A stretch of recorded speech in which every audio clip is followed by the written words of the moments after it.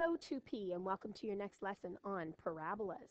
Our topic today is on transformations of parabolas, and our goal, I know how changes to the equation of a parabola will change the graph.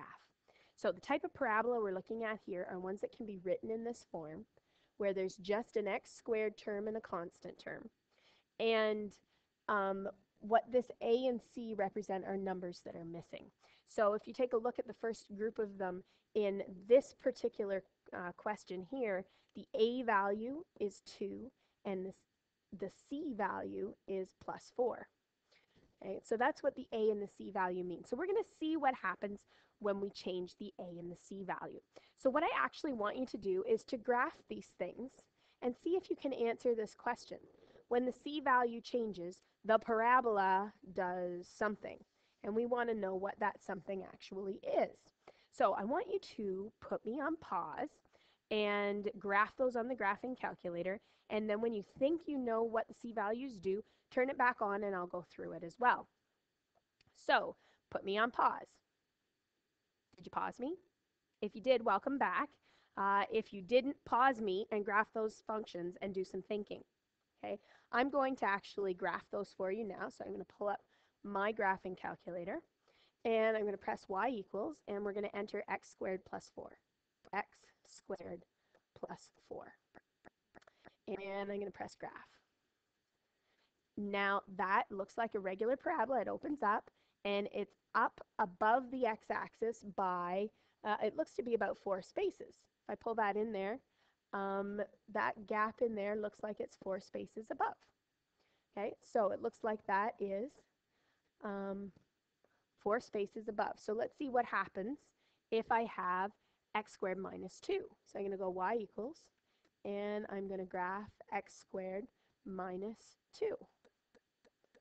And oh, there's our parabola again. It looks to be 2 spaces below the x-axis,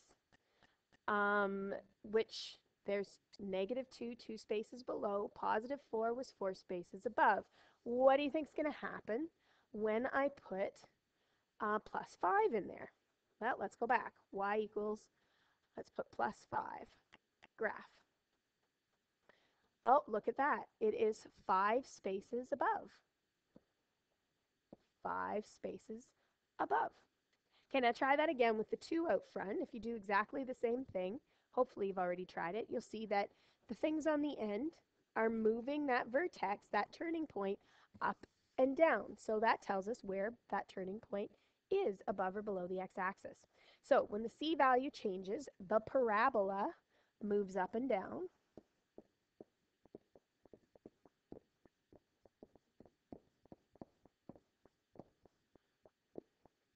And also notice that when we had, and I'll do a rough sketch over here, when we had a parabola like this that said y equals x squared plus 4, that this value was at 4. So the c value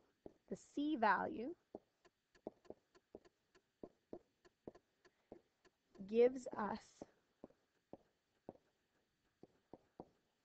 the min, or it wouldn't matter if it was upside down, it would also give us the max value.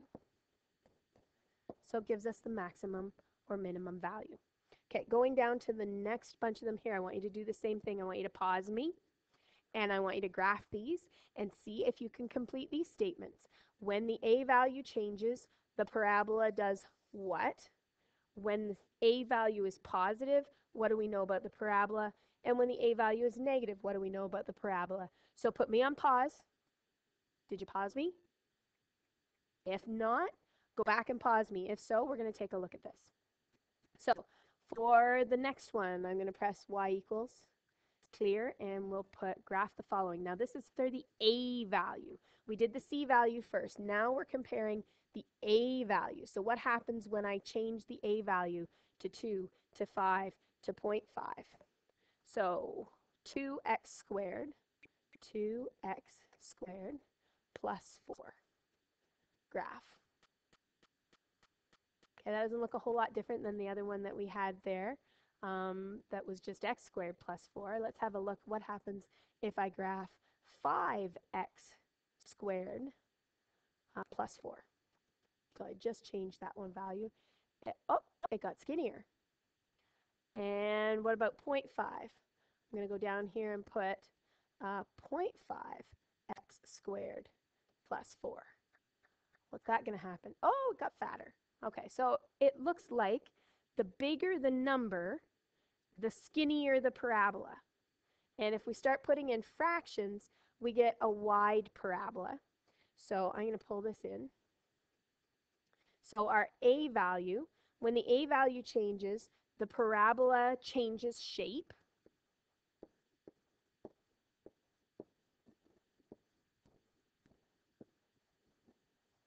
And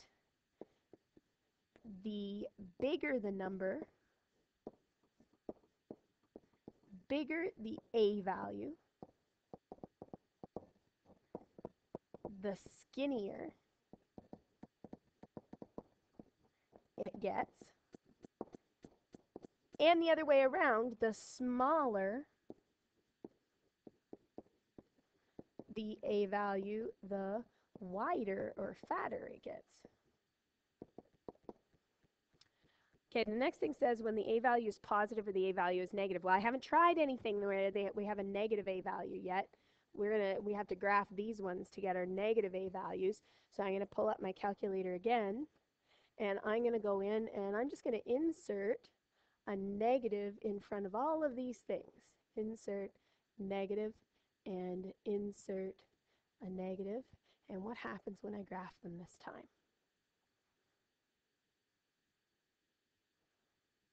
Oh, they're the same shape, they're just upside down. So when I changed all those a values to negative, I got a parabola that was upside down. So when the a value is positive, the parabola is right side up. Another way of saying that is it opens up. And if it opens up, it has a minimum value.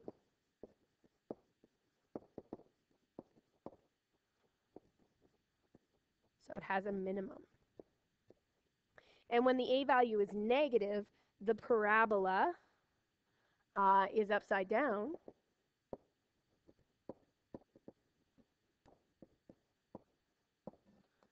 Or we can say it opens down.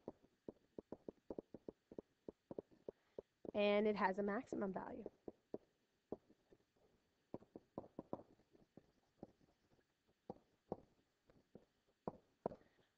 So we can get a lot of information just by looking at those A and C values.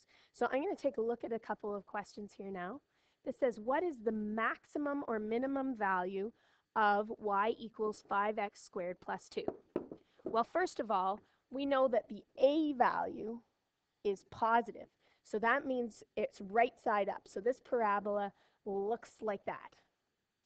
And so it has a minimum value. So we know it has a minimum value because it's right side up.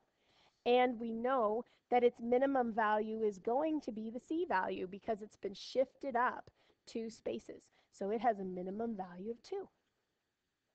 What is the y-intercept of this thing? Well, since it hasn't gone left or right at all, the y-intercept is the same as the minimum value. It's still on that axis.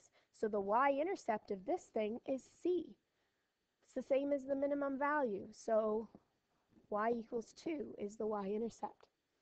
What are the x-intercepts? Now this is interesting. We can graph it and find the x-intercepts, but they're actually not going to be very nice on the graph. So what I want you to recall is, oh, and that should say negative 5x squared. Sorry about that. What are the x-intercepts of negative 5x squared plus 2? Incidentally, I know it should have been negative because up here, this is the rough sketch that we had of 5x squared plus 2, and it doesn't cross the x-axis at all. So it can't have any x-intercepts. So I really want to know what are the x-intercepts of negative 5x squared plus 2. Now, negative 5x squared plus 2 is going to have a maximum value at 2. So it's going to have an x-intercept here and an x-intercept here. But how do I figure that out? Well, here's how I figure that out. This line represents y equal to 0. So every time it crosses the x-axis, my y is 0. So what I'm going to do is stick 0 in for y. So it's going to say 0 equals 5x squared plus 2. Negative 5x squared plus 2. Drop that negative again. And now I have to rearrange this equation. I'm going to get x by itself. The first thing I'm going to do is add 5x squared to both sides. And if I add 5x squared to this side, I get 5x squared. And on this side, I just have 2. And now I'm going to divide both sides by 5. And I get x equals 2/5 is 0.4. And now that's x squared. So to get the value of x, I have to take the square root of 0.4. Now the square root of 0.4, if you punch it into your calculator, is 0.6 approximately. But every time you take the square root of a number, there's both a positive and a negative square root, always. And the reason for that is because negative 2 times negative 2 equals 4. So the square root of 4 could be negative 2, because I had to multiply negative 2 by itself to get 4. Or the square root of 4 could be 2 times 2, because 2 times 2 is equal to 4. And so there's always one of each. So what that tells me is that these two lines where that crosses are at negative 0.6 and positive 0.6. Those are the two x-intercepts. And that's the easiest way to get the x-intercepts for this one. Last class you did x-intercepts for things that factored. This class, those aren't factorable. So we can just rearrange to find them. A building that contains water pump equipment is shaped like a parabola. The height of the roof in meters can be given by this equation. Now, what do I know about this building? It's an upside down parabola because we've got a negative there. So I'm going to do a rough sketch of this building. And I also know that the top part of the building is going to be way up here at 18 because that's what this means. This is the max or min value. So the top part of the building is up at 18. And I can draw the parabola shape there. I don't know what these two things are, but I could probably find them easily. Okay, so, and I know that this up here is 18. And I can do just this very rough sketch of the graph because I know what that parabola actually looks like. So it says where h is height in meters and w is the horizontal distance from the building's center. So here's the building center, and w tells us how far away we are from the building center. What is the height? Oh, it says graph this relation. Let's pull it on a graphing calculator. Let's go. Let's clear these out of here. Clear, clear, clear. And that is going to be negative 0.45, 0.045, 0.045. I have to use x, not w, x squared plus 18. When I graph that, I'm not seeing it, so I'm going to have to change my window settings.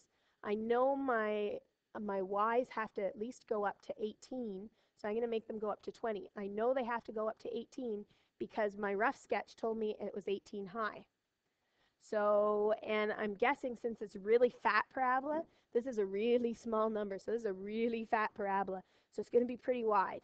So I'm going to change my x's to be from negative 50 to positive 50.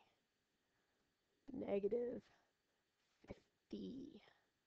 And graph it and see if I get it now. Oh, there it is. Okay, there's my parabola. Okay, so, and we know that this is 18 up here. I still don't know what these are. I could use the parabola to find, I could use the graphing calculator to find it, but I can also use the method that I did before because this is how wide is the building at the ground.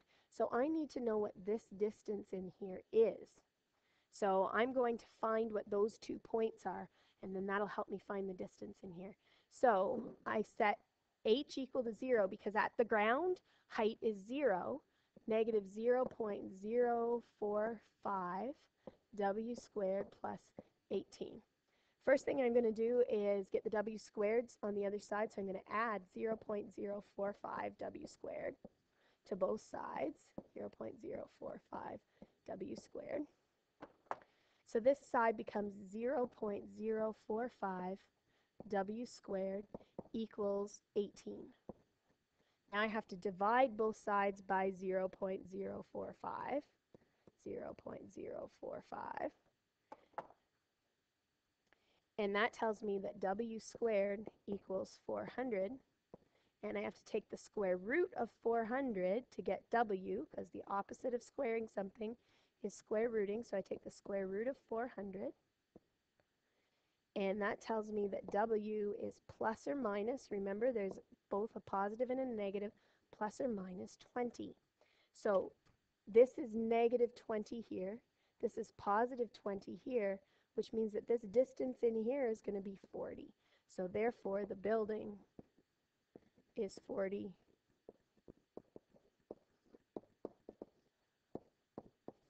meters wide at the ground. And that actually concludes our lesson for today.